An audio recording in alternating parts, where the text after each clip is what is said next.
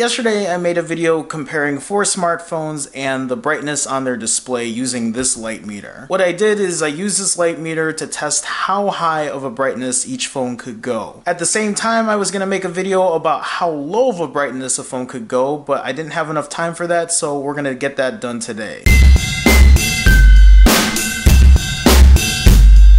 If you were interested in the video about how bright the displays got on the 4 phones I tested, I'll leave a card up there, so feel free to take a look. But today I want to do a test about how low of a brightness a phone can get. Now, I'm sure people are going to be wondering why would I do a test that shows how low of a brightness a phone could get, but I'll explain why. I did go over a little about it yesterday, but for an example, let's say you're at the theater and you're in the middle of the movie and you want to be that guy that pulls his phone out in the middle of something going on in the movie. Anyway, let's say you have to pull your phone out. The last thing you want is to have your display at its brightest, but I'm sure you want to keep it at its lowest. And that would be a good scenario where you would probably want the phone at its lowest brightness. Or a better example would be at night before bed. All the lights are off in the bedroom, you want to read a little news, and I know there have been times where I've been in bed and the light is still a little too bright for me, and I wish it could have gone lower. Now, before I even go into testing that, let me just say that there is an app called Lux. It's an app that can actually get its brightness lower than the lowest stock setting, but I'm not going to get into that. If you're interested, I'll leave a link in the description. Alright, let's get these phones on. I've already set them at its lowest brightness. Auto brightness is off.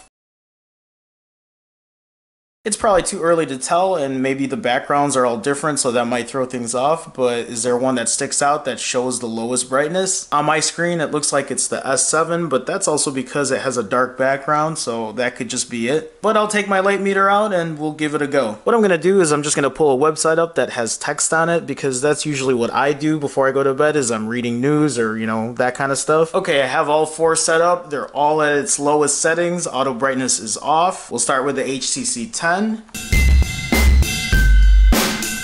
a 7 on the HTC 10, the LG G5.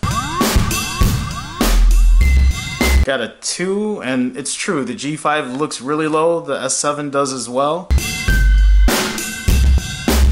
S7 is also a 2, and then the Nexus 6P.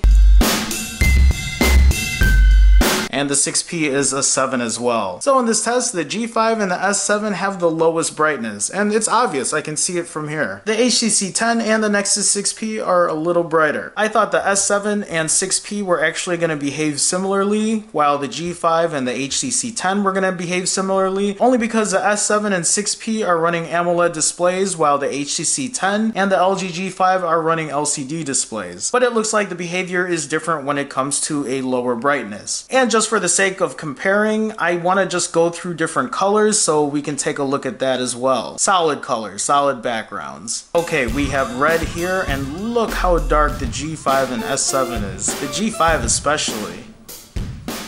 And then green. Again, it looks like the G5 has the lowest in terms of like darkness, like lowest brightness. 6P looks like the higher one. Blue. Again, the G5 and the S7. White, same kind of results. The G5 and S7 are the lowest brightness. Gray. And then we have black. At this point, the AMOLED displays should be the darkest because these are still firing up pixels on the LCD displays, but it still looks pretty dark. I mean, if you ask me, if it didn't have the bar at the bottom, I would have thought this was already off as well. The HTC 10 doesn't even look like it's on. Yellow. Again, the 2 darkest. Magenta. And cyan. And I'm looking at the camera, and the S7 and 6P have some funky, like, bars going around. Anyway, I want to point out in my last test, as terms of brightness goes, as terms of maximum brightness indoors with the auto brightness off, the S7 had the highest brightness display. And it looks like the G5 might have the lowest, but the S7 is a close second. So overall, in terms of display, the S7 looks like it can achieve a very high brightness and also a very low brightness. brightness. I was reading comments on the video I made yesterday, and a lot of you guys said that I should be testing it outdoors with auto brightness on, that the G5 would even be brighter with auto brightness on. As soon as I get a really sunny day, which I think is coming up very soon, you'll understand why. I'll put that test out. Until then, I'll see you tomorrow.